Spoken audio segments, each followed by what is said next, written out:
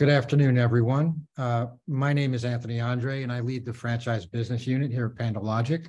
PandaLogic is a programmatic recruitment and conversational AI platform that uses artificial intelligence and machine learning to help franchises source, qualify, and engage candidates. Our goal is to help you streamline and optimize your recruitment efforts. We market your jobs to the right candidate audiences at the right time and work to generate applications at the lowest possible cost. The foundation of our product is data, and we understand how important it is to understand the trends happening in the economy and the labor market when planning your business goals, those including recruitment and hiring. And that's why we're so excited to sponsor this report and join you on this webinar today. To kick off today's webinar, it's my honor to introduce Matt Haller, the President and CEO of the International Franchise Association. Right. Thank you so much, Anthony. Appreciate it. Good to have so many franchising friends here to join us for this webinar today. We had a great release last week, a lot of media coverage of the report, and thanks so many in the industry for sharing the data. So Darrell and I will run through some slides here, and then we look forward to a back and forth question and answer session. So this report we've produced annually. It is basically a report looking at the performance over the past year for the franchising sector, as well as a projected economic outlook for the year ahead. One of the things we've added in the last 2 years is an in-depth look at all 50 states in Washington, D.C. in terms of how franchising will perform at the state level, as well as within regions, and in-depth looks at the major sectors where franchising is concentrated. The report reveals that last year, franchising continued to drive the economic recovery and rebounded 16% from the previous year, obviously still coming out of the impact of the pandemic. This year, I think it should come as no surprise to you all that 2022 was a year of more moderate growth, and that trend will continue again into 2023. This is noteworthy because franchising it does continue to grow despite the many economic challenges that we are facing as a sector, whether it's inflation or the labor shortage and ongoing supply chain issues, which are infecting nearly all franchise businesses. And we'll talk a little bit about how we're faring and some of the research that Darrell and his team have done for us on those issues vis-a-vis non-franchise businesses, which is important to keep in mind. According to FRANdata's and IFA's inflation survey in September, 90% of franchisees are experiencing a moderate to substantial impact from inflation. And according to our second annual labor survey that we released last month, 87% of franchisors report that their franchisees have had difficulty filling jobs for unskilled labor, skilled labor, or both.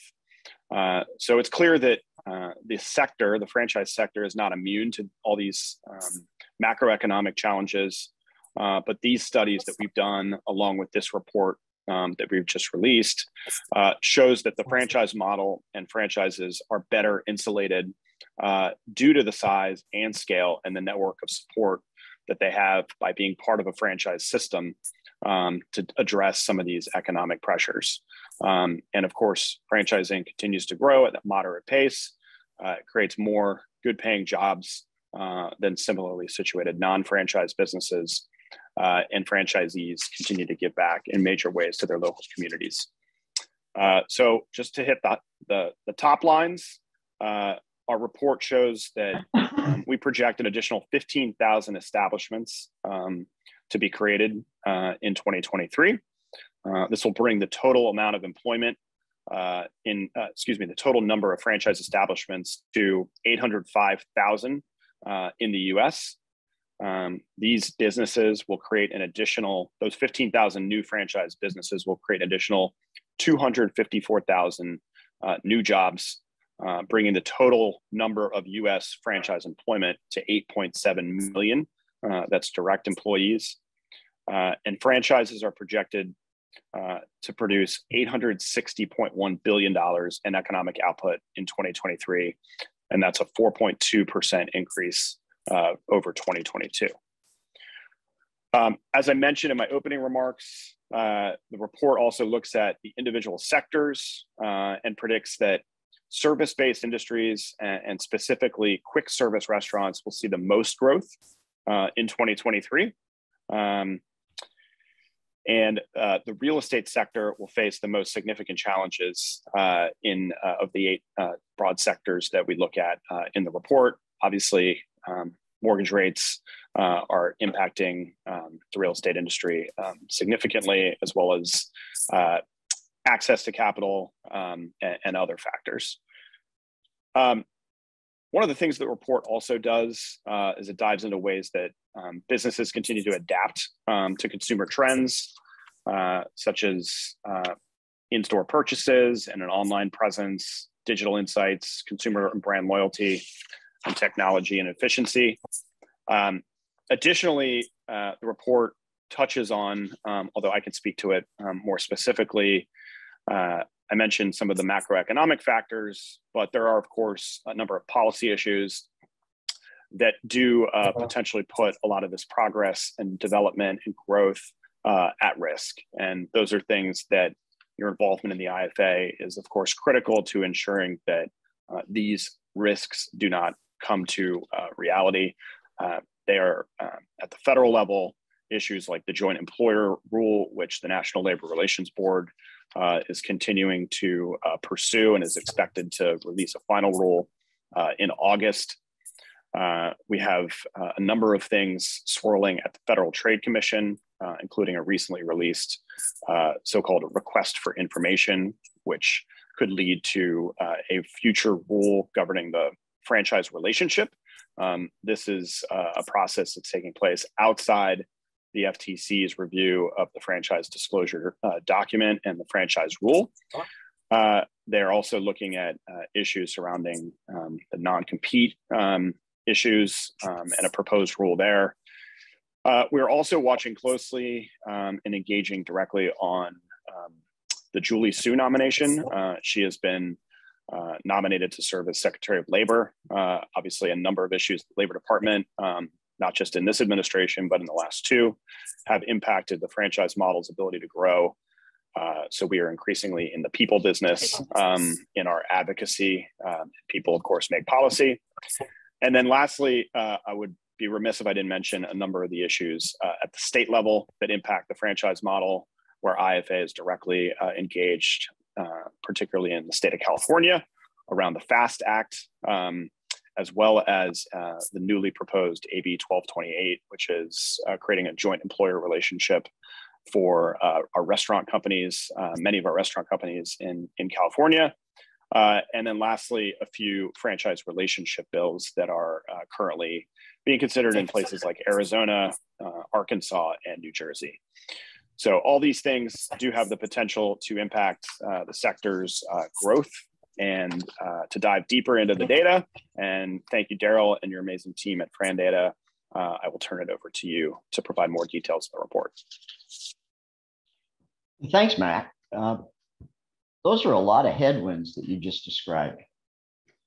With that, would you expect that this is the year that franchising would have a record number of new brands show up?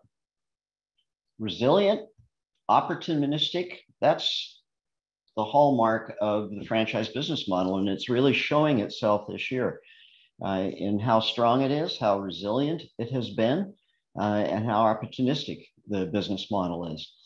Before I launch into some of the numbers, I would like to thank IFA. FRANdata and IFA have had a partnership in doing this type of information gathering and reporting to the franchise community. And providing this level of detailed information is rare in any kind of a business sector, let alone 220 business sectors of the US economy. But from that, we have such a rich amount of information that allows us to look back decades, understand how the overlay of the economic trends, how the economy behavior is, and how the franchise model responds to those trends. As I said, we're having a record year for new brands and that we're projecting that's going to happen this year. And that just reinforces the strength of the business model. Now, there are a couple things that I would highlight that are more current components of the Outlook report. But for the Outlook report overall, the numbers that Matt just said, the highlighting of a couple of the key overall data points showing the strength of the business model, I think is reinforced there. We had one slight reduction in unit growth, an actual contraction in 2020. It's the first time that we have seen that happen in decades. Through recession after recession, through crisis after crisis, through all of the challenges that show up in different sectors of the economy. Yet the franchise business model has proven itself to be quite resilient, quite strong, and certainly quite opportunistic. Next slide. What I'll highlight here are a couple of the underlying factors that are influencing more recent trends that we're aware of. And the question is, how is it affecting the franchise business model? Well, franchisors and franchisees typically use economic downturns and weakening economies to address inefficiencies. And we saw that during and after the great financial crisis. We saw that at the beginning of the pandemic. And now with inflation fighting by the Fed and unintended consequence of a banking upheaval, we're seeing that again. And those efficiencies that franchising brings about in normal times move very slowly and evolve very gradually, as we saw for about the last 10 or 12 years. But it's really accelerated now. It's accelerated in areas that start to show up first in the way of consolidation, where weaker performing operators are acquired by larger, stronger operators. And in franchising, that trend that we're starting to see pick up pace and is reflected to some degree in the Outlook report is seeing multi-unit operators get some of the underperforming units, franchisors looking at inefficiencies, bringing things like AI into the equation, where 5 years ago, we wouldn't be seeing much of that. It would be very evolutionary. And now it's much more dramatic because they're forced into taking actions in some cases. And those actions tend to lead a lot of new innovation, a lot of new brands, as I mentioned just a few minutes ago, and a lot of change that otherwise would take years to happen, and it's now being compressed and accelerated.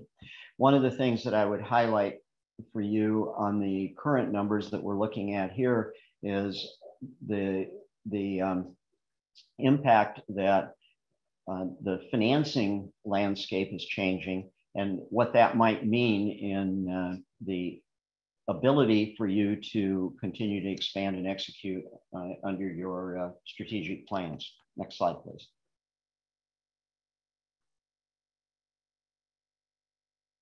Two things I would highlight. Up until about 3 months ago, labor was front and center as the biggest issue that was holding franchising back from growing. It was the biggest challenge that we heard consistently from franchisees. Matt alluded to that a couple of minutes ago. And we did a joint survey with IFA to understand just how big of an impact that was having on businesses. And the answer to that is that almost 90% of all franchise businesses were facing the challenge of labor, not only on the unskilled side, but on the skilled side as well. And that was constraining growth. It was impacting the ability to do the things that the franchise business model otherwise would be allowed to do. Store level wages were increasing, so we're seeing considerable pressure on margins, and those combined are having a dampening down effect on the growth forecast that's in the Economic Outlook report. Coming more recently, though, before I go on, I would highlight that with all of this, as in the case even in the worst days of past downturns, franchising does pretty well. We're going to add 250,000 employees, 250,000 jobs this year to the franchise business model across the country. That's a big number. And that is part of the contribution to the overall economic performance that franchising has come to be known for. Next slide, please.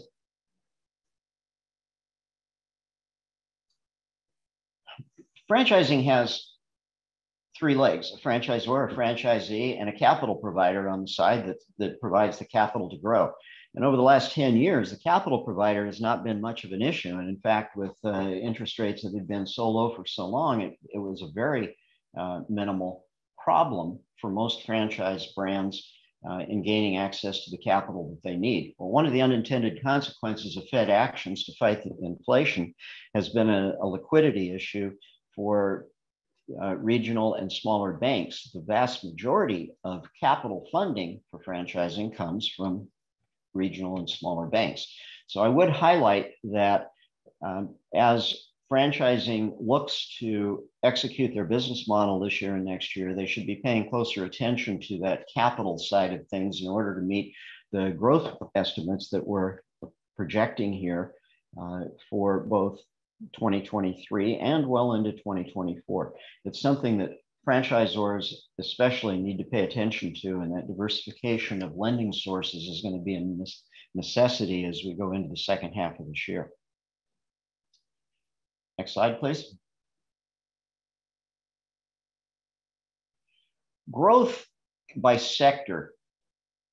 Matt mentioned that QSR and personal services, the magnitude of the growth here, we're talking about tens of thousands of businesses, of jobs that are impacted by the growth that this reflects. And as long as the consumer stays relatively healthy, I think we're going to see a continuation of this growth and a little bit biased towards a further growth in personal services, which we've seen over the last half dozen years, but also in QSR, which given the many changes that are being brought about through technology, through different forms and applications and creativity on the part of the food industry, is leading to a whole new wave of creating demand for different products and services. One thing I would mention from the growth standpoint, when we encounter economic headwinds as we currently have, and following from a pandemic into inflation, into labor issues, into now potentially banking issues, that combination typically forces the most creative new innovations that we see in franchising and in business in general. Our sponsor for today, representing AI applications in HR, is an example of that. You wouldn't be talking about that 5 years ago, but today it's not just a curiosity, it's a way of considering growth and expansion on a more efficient basis, because margins are being squeezed by inflation, by labor costs, by rising capital costs. And that combination of things drives innovation. And it's part of the reason we're seeing so many new brands come up. Next slide, please.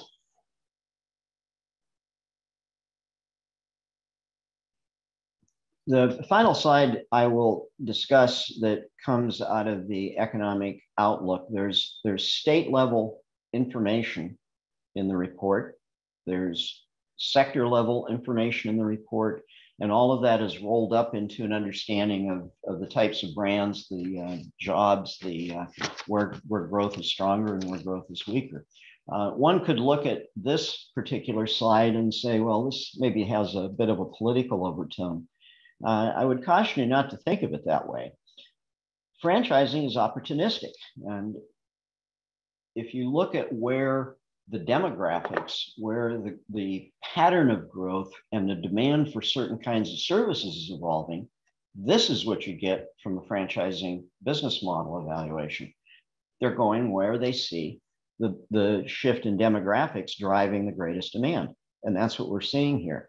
So while it may have some potential for interpretation for political reasons. It's a far stronger interpretation just simply where the economic growth is perceived to be greatest and where the demographic pattern shifts are perceived to align the most with particular brands. With that, I'm going to turn it back to Bill, and we can follow up with questions in a few minutes. Thank you very, very much, Darrell. Just a point of order for all the folks on the call today. Following the call, we'll circulate a copy of the call as well as the slide deck for your further consideration and use. For those of you who have questions, please feel free to add them to the chat box, including your name and company name so we can give you proper attribution. And I will ask those on your behalf here in the next few minutes. But before we get to attendee questions, our first question goes to Anthony Andre. Anthony, please go ahead. Thank you. Obviously, as the IFA FRANdata research shows, we've seen franchise brands and franchisees invest in AI for various business needs like customer-facing solutions, inventory management, future sales forecasting, et cetera. And at the same time, we know that the majority of franchise businesses see acquiring and keeping labor or talent as a persistent hurdle to growth. Where do you folks on a panel see the industry moving in terms of AI and other technology to address staffing and employment predictability as we're projecting to continue to see volatile employment market conditions moving forward?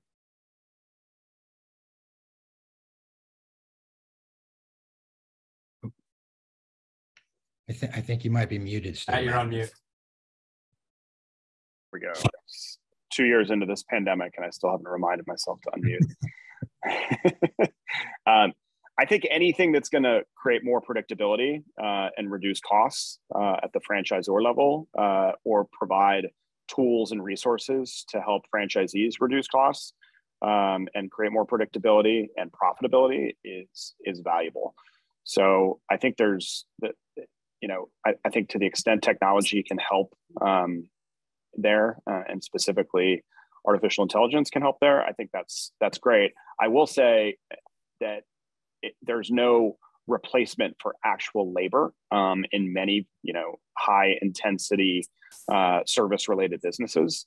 So while it's something that many of our brands are certainly looking at, particularly given the myriad challenges that are out there, whether it's cost of labor, availability of labor, or regulations that make it harder to operate in a labor intensive business, I still continue to hear from so many of our members that that customers still want to deal with people in many of these situations, particularly in the hospitality industry.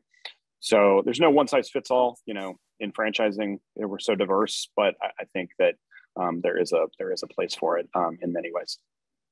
I don't know, Darrell, if you want to add anything.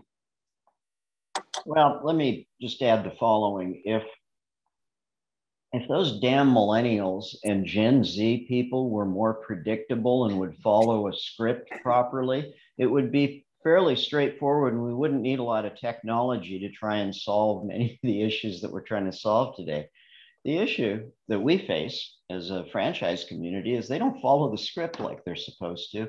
They're much more dynamic and harder to understand. And because of that, technology has a real opening to enter into that fray of trying to understand consumers, understand employees, understand needs, wants, and the pattern of change that is reflected in it. So I think there's definitely a growing opportunity for it. And as we are seeing, because of the downturns that I made reference to earlier, you get the most willingness to create disruptive applications during periods where there's the most stress being felt. And that's what we're seeing right now.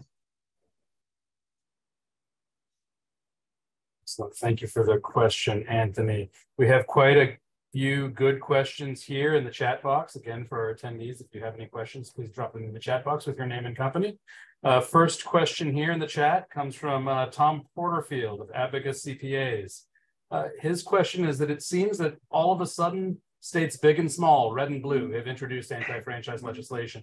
Can we expect to see this to be the new norm? And how can the industry get ahead of this so that anti-franchise legislation doesn't materialize in state legislation? Matt, that seems like a perfect question for you. Well, thanks for the question. We certainly are taking incoming from many different places. Look, I think the best way to solve some of these issues is from within, right? So some of the things that we're seeing inside some of these states on franchise relationship issues are, a function of franchisees who may be less happy with their franchisor at the present time. That's generally solved by selecting the right franchisees on the front end, and as changes to the franchise system are required because customers demand them and franchisors want to make improvements, bringing your franchisees along so that they're not, bent out of shape and going and running to the legislatures, saying that they're getting screwed by their franchisor. I think that we certainly, so those are the threats internally, right? And I think we're just having to deal with those, as they come. The external threats, the things like the joint employer rule or the state of California with the FAST Act and other things, these are driven, really because we're so successful and we're growing at such an accelerated rate. And more largely driven by organized labor, seeing us as an area where they see opportunity to grow market share in terms of who they'd like to represent. So that's a totally different ball of wax. And I think we just need to continue to present a united front that what these laws or bills would do to franchising actually is going to harm not just franchisors or franchisees, but also the very employees that these proponents are seeking to help. And we've done that with data, and we do that with stories that show that franchisees pay their employees higher wages than non-franchise businesses already. We don't need a third party to the arrangement. So, all of this also gets, solved by having friends before you need them. And that's a big reason why we've engaged in this Open for Opportunity campaign to build allies in the political community and educate reporters and other organizations about the benefits of the franchise model so that we have more voices that can be lobbying and advocating in support of franchising and understand the value of franchising before we really need to go into some of these battles. Thank you, Matt. Our next question I will pass to Darrell. It comes from Jim McElhenney of FRANdata. Darrell, any insights on what is driving the growth rate in Illinois? Everything we read suggests Illinois has been a net sender of population. I wish I had the depth of knowledge of each of the states and the businesses that are active in those states. And unfortunately, you're asking me a question that I would have to turn to my research team to be able to answer. I can't give you a straightforward answer to what's going on in Illinois, unfortunately, sorry. Be happy if you wanted to follow up with me offline. I'll ask somebody on the research team to respond to you so that we can give you an accurate answer. Excellent, thank you. I'll make sure to connect to everybody. Our next question comes from Larissa Walega from Zybar International. Larissa asks, as we see so many layoffs in tech, automotive, et cetera, do you have any thoughts on this audience coming to purchase a franchise? What we have seen in the pattern of economic cycles, if you overlay franchising with the economic cycle, franchising is an earlier slowing down of activity during the early stages of a downturn. And it's a more rapid acceleration of growth coming out of a downturn. We're still in the position today from an economic standpoint of trying to determine whether we actually have a downturn or not. I think each of you could answer that question from your own economic lens of experience. But I think overall, the typical pattern is once you start seeing an increase in unemployment, and that reaches into the middle management side of things, you tend to see an uptick on franchise activity, and then that builds its own momentum coming out of a downturn. So the answer should be yes, we should see that, but we're probably in a fairly early phase of that cycle down before that starts to turn, and we see that show up significantly in the numbers. I have one more question here in the chat box. I'll just offer to all those on the call, should you have a question, please drop it into the chat, including your name and company, so I can be sure to ask the experts. Darrell, I think this one goes to you. It is from Paul Hayes of Clifton Larson Allen. Do you foresee financing opening up for ZORs more than in the past? From ZORs more than? Yeah, if I'm interpreting the question correctly, it's do you see franchisor financing programs become a more significant factor in franchising given the uncertainty in the banking community? I think the answer to that is unlikely. The reason being that business financing requires a set of capabilities, and it requires experience and knowledge. And franchisors, while there are some that have run very successful franchising programs, most have not when they've entered into it. So the desire to try and supplement what the banking community is out there and skilled at doing generally is not the preferred path that we would certainly advocate for most franchisors. What really does make more sense is to position the brand from a lender perspective so that the understanding of what the really inherent credit risks are in your franchise system are clear to them. Because we're now dealing with a period where the banking community has greater uncertainty, and therefore their credit boxes are tightening.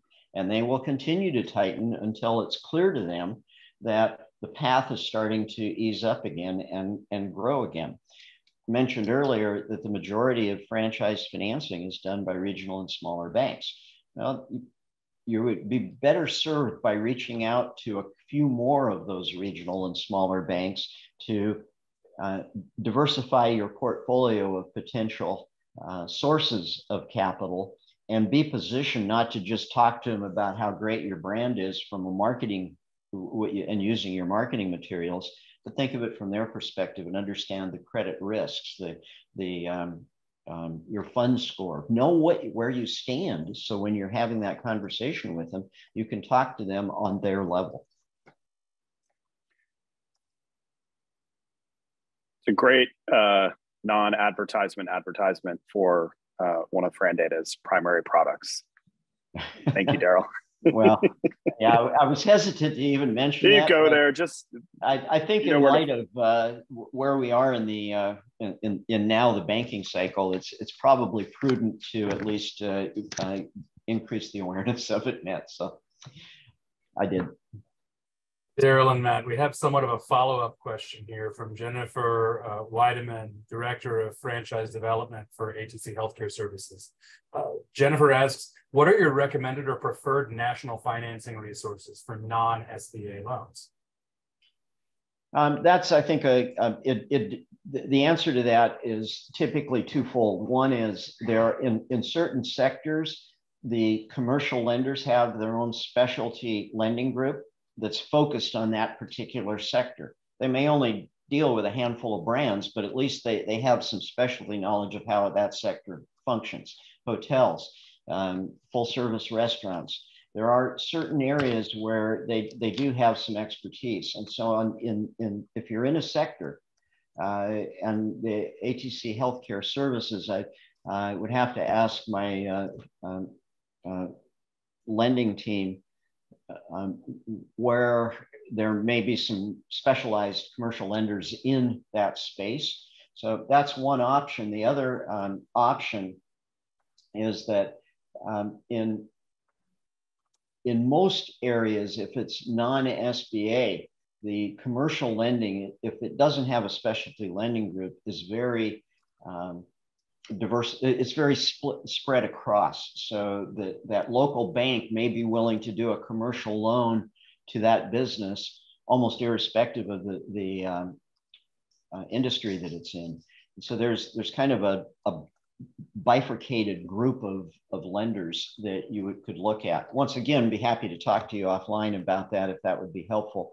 I wish I could give you a nice clean answer to that, but the environment we're in the banking community right now and heading into is going to create a lot of shifting of how that landscape looks for the next 6 to 12 months at the very least.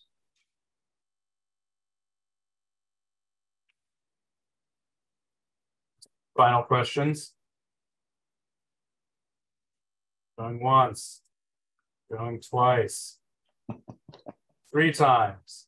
Okay. With that, I'd like to pass the floor back to Anthony Andre of PandoLogic. And before he takes the floor, I do want to thank each and every one of you for taking your time to join this call today. Following the call, we'll share the slide deck, the presentation, and the recording with all registrants and attendees. So thank you so very much for joining.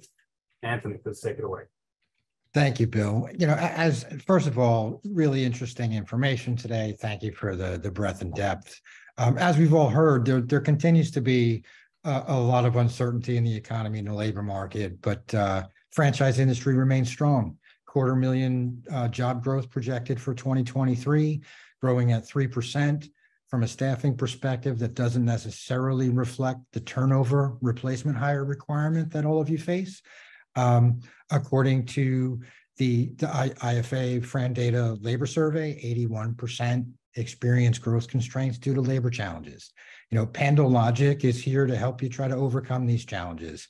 We can bring predictability to the uncertainty of the labor market by using our advanced AI technology to predict future recruitment outcomes and determine with precision how to allocate your spend to drive faster and more cost-effective results. Our teams work closely with you to take the time to understand your business, pairs your hiring objectives and data with a decade of applicant and source data for your markets to make the most appropriate budget allocations in real time on the right job sites. By combining our real-time market data, advanced AI, and machine learning, and consultation from our team, PandoLogic helps franchises of all sizes streamline their hiring process and respond to external market changes in real time. Thanks very much for joining us today. We appreciate the time you spent with us, and we wish you all success in the remainder of 23. Thanks so much. Concludes our Franchising Economic Outlook Report for 2023. We will be sharing everything very shortly. Thank you much for your time, and please do follow up with questions. Have a wonderful day.